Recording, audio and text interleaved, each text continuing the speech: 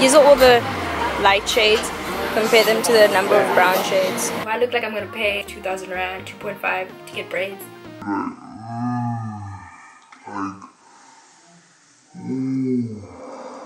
Like sun.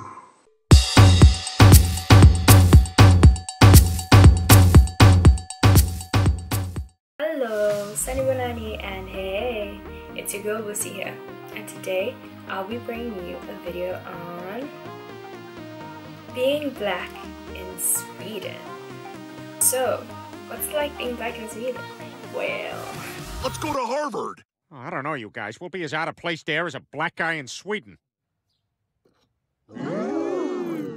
Blackensippen. Yeah, blackensippen. So the first thing that we need to get out the way is the fact that you're going to be the only black person in a room, because let's face it, there aren't that many black people in Sweden. Unlike South Africa and America, Sweden doesn't have any stats of their population according to race. So I have no idea how many black people there are in Sweden, but I can say that I've been here for 2 months and I've seen less than 100. And that's like me going into town and like walking the city. When I do see a black person, I get really happy and really excited. I'm like, oh god, I wanna. But most of the time it's not really reciprocated. Since I've been in Sweden, I've spoken to one.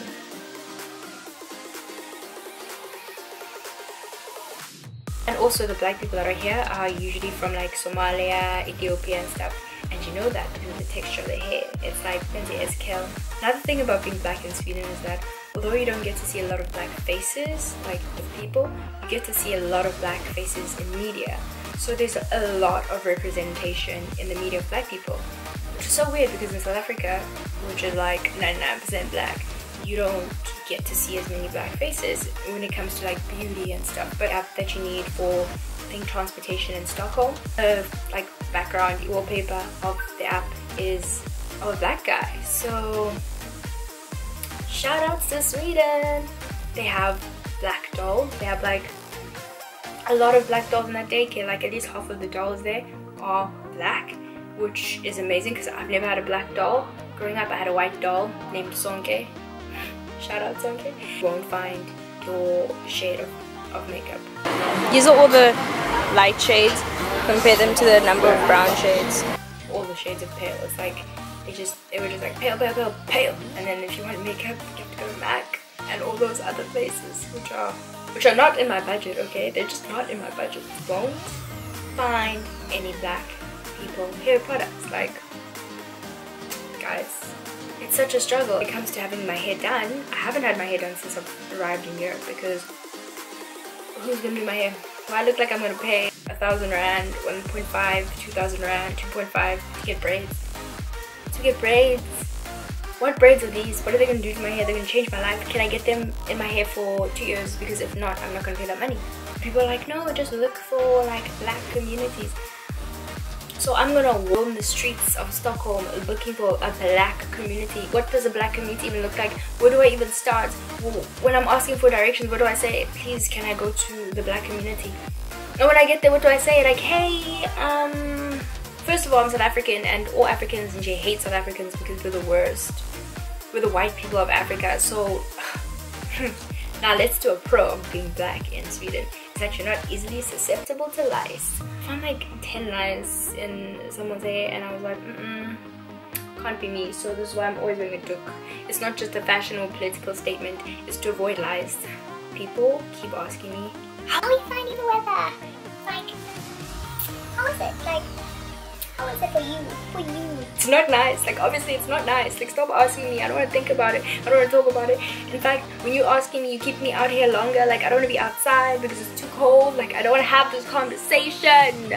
You don't understand why people are excited about it being 10 degrees or like 18 degrees, because now people are wearing shorts at 18 degrees. Like, they're like, ooh, it's 18 degrees. And I'm like, there hasn't been a day where I haven't worn 2 layers of pants and at least 3 layers of like top stuff. So I just don't understand the hype about 18 degrees. Like, I don't get it. How is the sun going to come up after 8 AM and then set at 3?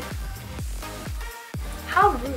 And then on top of that, it's not even heat. Like there's not a single bit of heat that you get from the sun. It's just light. Like for me, the sun is something that gives light and heat, and so you feel it on your skin. Like when you go outside, you're like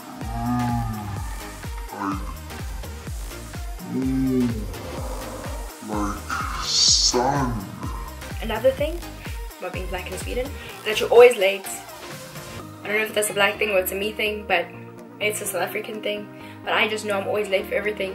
But I realized here, even with the transports, if you're not there in time, you're gone. Like, I mean, the transport is gone. You're not going anywhere because you're late. I don't know if this is a black thing, but it probably is, because the people always like, you don't sound South African. and I'm like, what does a South African sound like? Like, maybe we thought it would be more, you know. And I'm like, no, tell me, what did you expect? Like, we're more, like, culturally just African. And I'm like, You thought I'd sound more black, right? where in Africa are you from? And I mean, Swedish people are not ignorant, so they know that Africa is not one country. But I'm like, oh, I'm from South Africa. They're like, Ooh, I've been to Botswana. and I'm like, so have I. No relevance, like, if I was Botswana maybe, but this is, yeah. Thanks for watching. Don't forget to like, share, and subscribe to my channel. And I'll see you guys next time. Bye.